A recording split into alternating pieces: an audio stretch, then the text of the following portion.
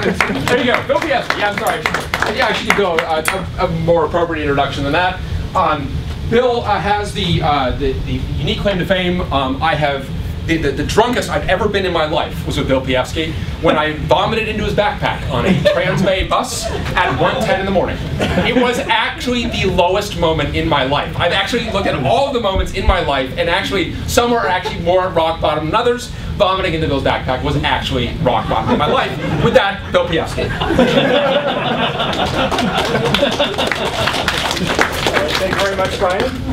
Everyone, welcome to Joyent. My name is Bill Pijewski. I am a software engineer here, and I work on some of the ZFS features that we use, as well as our general integration with all of the storage features in SmartOS, as well as some of our Joyent products. So I'll be presenting some features of ZFS and how we use them uniquely in SmartOS, and why I think that makes SmartOS a really interesting platform. So some of you are sure familiar with ZFS. Who has heard of it, used it? Okay, good. So I'll go quickly through this. It's a copy-and-write file system, originally developed at Sun, shipped with Solaris 10. It has many interesting features. It has inline data compression, the ability to snapshot and roll back individual file systems, ZFS send and receive, which allow you to serialize a snapshot and send it to another system. And it has integration with SSDs for read and write acceleration in your storage pool. And we've been using it, we've been running it in production for years. Enterprise-grade reliability. It has data integrity features. It has checksums built in line, so it verifies the data as ZFS reads it back from the disks. And in terms of SmartOS, I'm going to talk about two main sort of components or entities within ZFS, the ZFS pools as well as ZFS datasets. So ZFS pools, they aggregate all of the disks or SSDs you've allocated for a system into a single storage pool from which datasets are allocated. So unlike other systems that use a partition editor, sort of a volume manager to set up physical partitions and then make those available to the operating system, ZFS manages that relationship for you. And so it is able to do some sort of interesting things with sizing, which I'll talk to, and makes a more flexible, dynamic environment for allocating your storage than just having these fixed size partitions. And like I mentioned before, you can mix both spinning disks and SSDs. Sorry.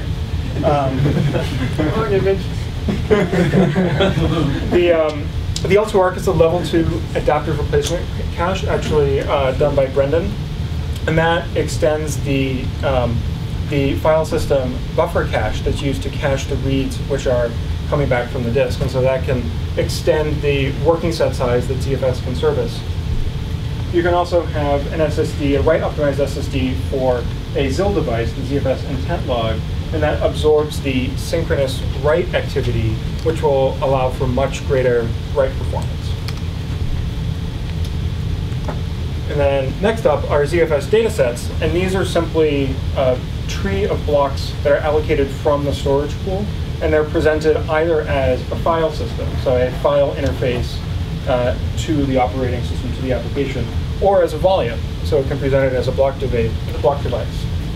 And so, like I mentioned before, these datasets can be flexibly resized, and even the volumes can be thinly provisioned on top of this because of the lack of the volume manager and the ability to manage the disks directly. And the ZFS dataset is also the point at which you would set specific properties on a dataset. So whether it is using compression, whether it is using deduplication, or whether it's shared out over NFS or SMB, each dataset has its own administrative controls to allow a fine-grained set of features to each application. So are there any questions so far? Did that make sense to everyone? Okay. Oh, question. You mentioned the data system be resized, but the pool itself, you can't shrink, right? That's a good question. You cannot shrink the pool. You can add devices to it. You can only grow it. You cannot shrink it. Right. So how this relates to SmartOS. SmartOS has a non-standard storage model here with respect to installing the operating system and the system libraries, and that is we don't install it. We instead boot from a USB key. So the entire operating system kernel and system libraries fit in about 200 megabytes, and that's on a compressed image. And that is booted from a USB key, loaded into memory, and then run like any normal system. So this, we've stripped down everything we needed to boot the system, put it in this one image, and we found that this model has a bunch of advantages. It's worked really well. If you have other software that you need, it can be installed from the package source, package manager. For our cloud, we don't actually boot from the USB. We net boot from a central server, but that's sort of another thing. We have a single ZFS pool on a given system for all of the virtual machines, for all of the tenants on that one system. And the swap device and the dump device and all of the configuration for that system live on that single pool. So there are some advantages to this model. Instead of having to upgrade your OS, sort of reinstall or make a new partition, install into that partition, and swap over, you just reboot. Put a new image on your USB key and reboot, and you're up and running several minutes later into the new image. In addition, you don't have to use 1 or 2 or however many disks for a system pool. All of the disks on the system are available for deploying zones and deploying virtual machines. In this way, you both have more spindles, so you have higher I/O performance, as well as greater capacity for all of the zones and virtual machines you want to install on SmartOS. In addition, this model where we are having all of the applications and such running in zones as opposed to the global zone, it encourages individual zones for each application you want to install. You know, one for Apache, one for your mail server, one for Nginx, one for Postgres. And it's a more flexible model, having a zone for each application instead of having everything installed, you know, in a single operating system, all contending for the same resources without any resource controls around CPU or around memory or around disk I/O. In addition, if we are booting from the USB key, this discourages customizing or having sort of one-off patches in your system. You can't do it because it's read-only, it's on the USB key. And so, again, you want to make an OS change, you put it on your USB key, boot into it, validate it. If it works, then great, you're up and running. If it doesn't work, if there's some problem, roll back to the previous image, and then you're back running seamlessly on the old platform image. And the last advantage of this, it's easy to bring your OS with you. You know, you have your operating system on a USB key. You can bring it, plug it into a system. You don't have to download anything. You don't have to install a CD. It's there, it's easy to run, and it's on your USB key. So I've mentioned a little bit about zones and virtual machines. I always wanted to go quickly through this and make sure that this is terminology we're familiar with. A zone is a Solaris feature. It's a lightweight software virtualization container. It uses the same platform as the actual system, so whatever OS and system libraries your SmartOS USB key is providing, that's what the zone is going to be running as well. And it's allocated its own ZFS file system. And so I'll explain a little more about that on the next slide. Virtual machine is a hardware virtualized container, and then this is using the KVM work that Robert and Brian and others have done. And this allows us to hardware virtualize other operating systems like GNU Linux or Windows or BSD. And this uses the a ZFS volume. So these VMs have a volume that is exposed to them into which they can install their own file system, whatever that is. And both a zone and a virtual machine, we call them machines more generally, have resource controls for CPU, memory, and disk I/O. So we're using ZFS for SmartOS. Why is this a good idea? What advantages does this give us?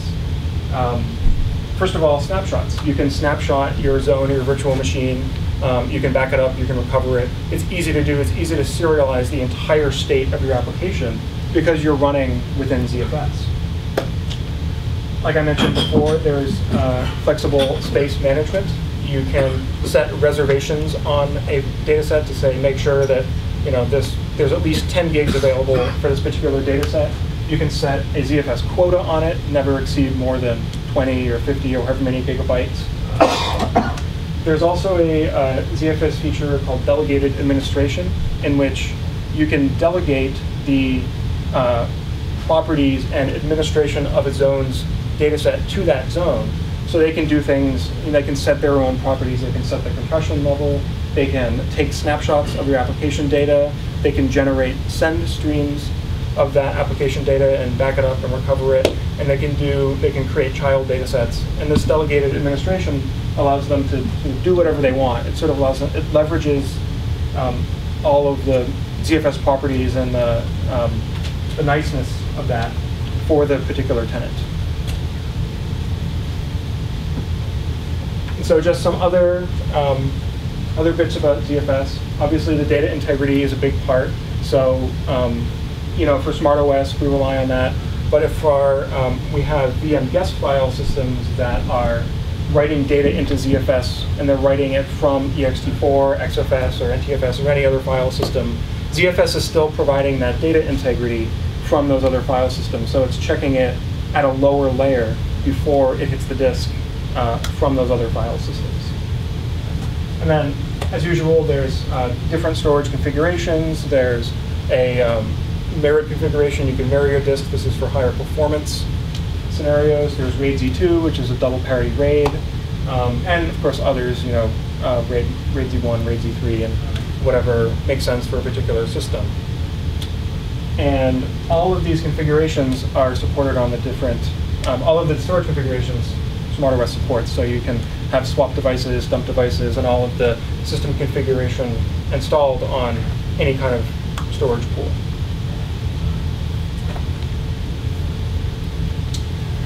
So just to wrap up here, the SmartOS ZFS architecture, we net boot from the USB key, and there's no OS install required. We have a single system-wide ZFS pool for all the tenants, and that allows us to have individual controls and administration for for each tenant's file system or volume. Thanks. There is no ability to create multiple pools. Let's say if you have a system with a different type of disks which you don't want to combine in a single pool, or you want to make a pool with different, let's say, RAID Z and RAID 10 type of performance. Yeah, so the question's about multiple pools, can you do that? And you definitely can do it. And it's something that we don't necessarily recommend, because ZFS likes to have control and access to all of the disks for scheduling and performance reasons, as well as... Yeah, it's still ZFS. Right. So you can do that. I think you would have to have a pretty good reason to do it, and you'd have to think carefully about it, but it's definitely possible if you want to have some zones on a mirrored configuration for performance reasons and some on RAID Z2 for generally, you'd recommend allocate different systems, different hosts. Exactly. That's a much more common paradigm where you have some systems using mirrored, some using RAID Z2, but each system has a single pool with a single configuration. Yeah? I was just curious whether the Joyent cloud is all in one pool. So each system has its own pool, but the cloud itself is not. We tried to do it on one system, but it didn't fit. You actually did? Oh yeah, why not? We had fun. It's fine. Yeah. So, maybe I missed this point. So where are the settings of SmartOS? Where are they stored? You mentioned that on USB key nothing is written there. So the USB key has a configuration file, which has the sort of basic information about what network interfaces are going to be plumbed up and what their IP addresses are going to be. And so when you first boot up SmartOS, and Ben, I don't know if I'm sort of getting into your territory here, but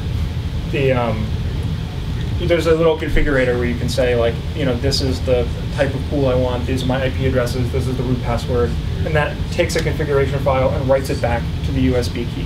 So that is stored on the USB key with the operating system image. And then when it boots up a second time, it sees the configuration file there, reads it and is able to load the necessary configuration. Right. So the way to do it, you install everything, you put all your VMs, then you would immediately take out USB key, make a copy of it, and then put it back. Just in case, I mean, I wonder if you, let's say, you already created. The config file is not that complicated. So, and also Basically, to you clear have like to- the... you have to make a copy Yeah. of it, right? Because USB key can fail. It's literally like 12 lines. A copy of that configuration is stored on your system Z pool. Yeah, that's my question. It is stored on the Z pool. In the next talk, we're going to go over So you're not Yeah. storing any settings in the USB key. So, Not we're, in SmartOS. just network Okay. information, basic. No, network in information. SmartOS, there's no configuration on the USB key. there's not. It is all stored on your system Z pool. Okay. Okay. That's Well, good. it's in both. It's different. Other questions? Yeah? You said you have a single ZFS pool for all your tenants. So how are you managing the quality of service? Do you have a zone per tenant, or how are you managing that? Did he pay you to ask that question? It's a very excellent question. It's It's a very excellent question. So we do have yes, we have a zone per tenant. Okay. And we have a data set per zone. And we have a facility in the kernel, the ZFS IO throttle, which is Bill invented. which I wrote, and that you know tracks. I'm biased. That tracks how much I/O has been done over some trailing period, and then if one particular zone has exceeded its fair share of I/O, then subsequent disk I/Os from that zone are throttled back. Okay. So that's a feature in the kernel that relies on looking at which zone is doing how much I/O, and then, like you said, each zone, each tenant has its own zone, so it's able to figure out which tenant might be exceeding its fair share. And there's similar controls for memory and CPU as well? Yep, and it's all based on the zone boundary. Those are sort of properties of the zone. And on the I/O throttle, the interesting observation there was that what really destroys multi-tenancy is synchronous writers. Synchronous writers can do damage to other tenants on the box that no one else can go do.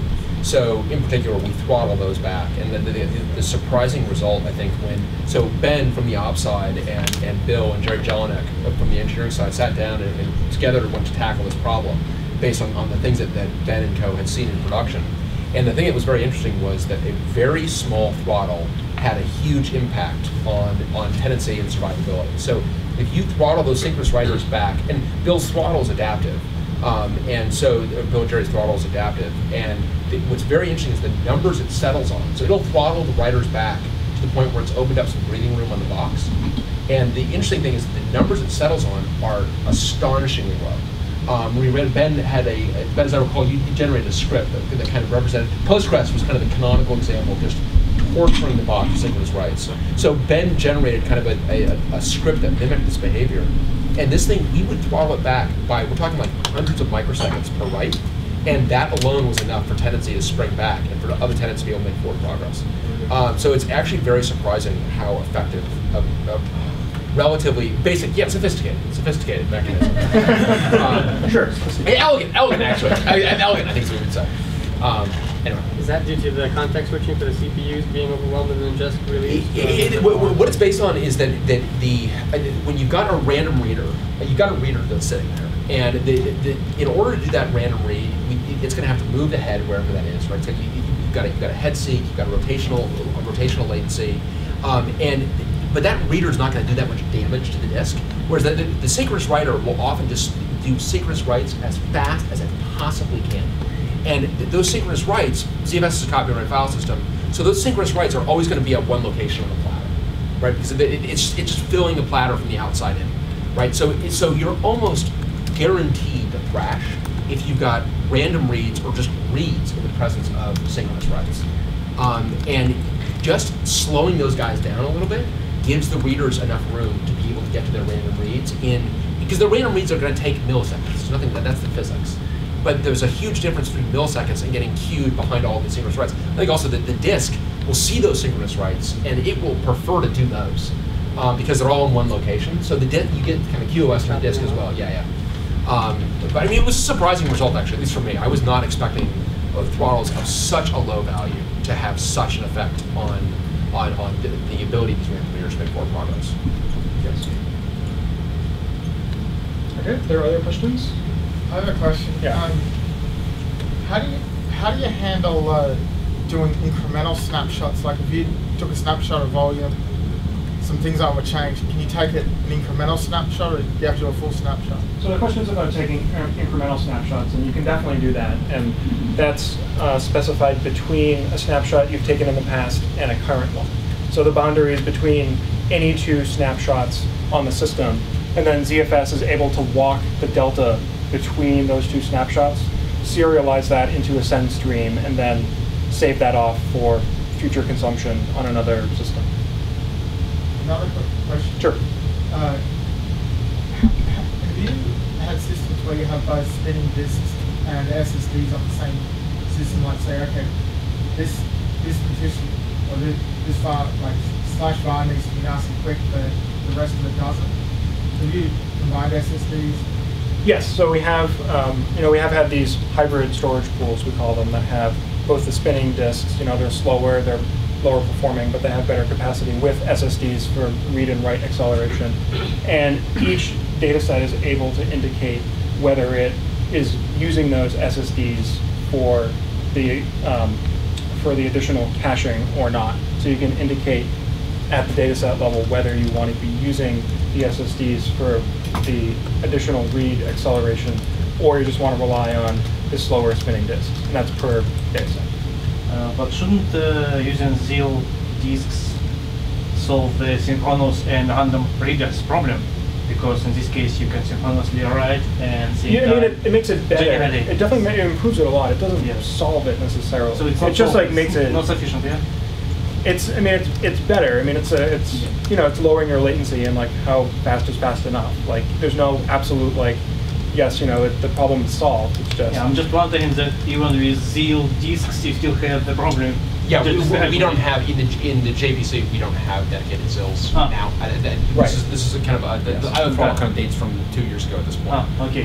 So yeah, but you're right that a dedicated ZIL, a slog with an SSD does ameliorate the problem. But I think it's you still have this issue that synchronous writers can do damage to random readers.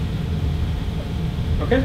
But I guess it's a different design point, right? I mean, design problem, because with ZIL you overall improve performance of your pool, but with your throttling you kind of limit, as I understand, yes, you limit certain users or certain zone clients to occupy 100% of your. Right, that's exactly right. That's you definitely need the two together, because in a lot of cases when things get really bad, no amount of speed up is going to improve, right?